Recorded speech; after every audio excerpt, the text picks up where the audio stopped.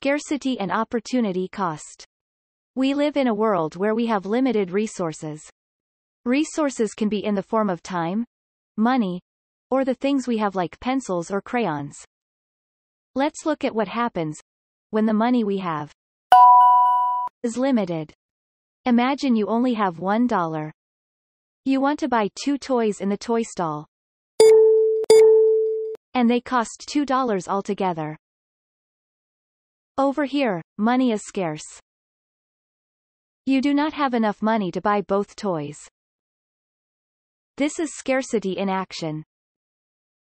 Scarcity means not having enough of something. Sometimes, things in the classroom are scarce. There might be 20 students but only a box of colored pencils to go around. If you want a particular color like yellow, you might have to wait for someone to finish using that color before you get to use it. Time is also scarce. Everyone only has 24 hours a day. You can only do a few activities in a day due to the limited amount of time everyone has. You can't be attending school, going to an amusement park, and taking a plane to another country in one day. There is just simply not enough of time to do all that in a day. Because of scarcity, we have to make choices every single day. Now let's go back to the $1 example. You can choose to use the $1 to buy one of the toys. But this means you would give up buying the other one. When we make a choice, like choosing which toy to buy, we give up the opportunity to choose something else.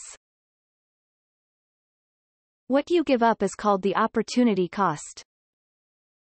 For example, if you choose to buy a bear now, the opportunity cost is not buying the other toys. In the classroom, if you choose to use the brown-colored pencil instead of the yellow one, your opportunity cost is the yellow-colored pencil. However, if you choose to wait for the yellow-colored pencil, your opportunity cost would be the time used to do other things, if you did not choose to wait. Every day, we make choices as to how we would spend our day. If you choose to play by the park,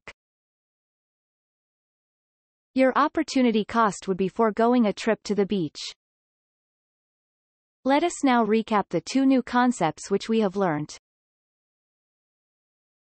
Scarcity is not having enough of something. This could be not having enough colored pencils for everyone in the classroom, or simply enough money to buy something we want. An opportunity cost is what we give up when we make a choice. If I choose to buy a bear, my opportunity cost could be buying the toy car.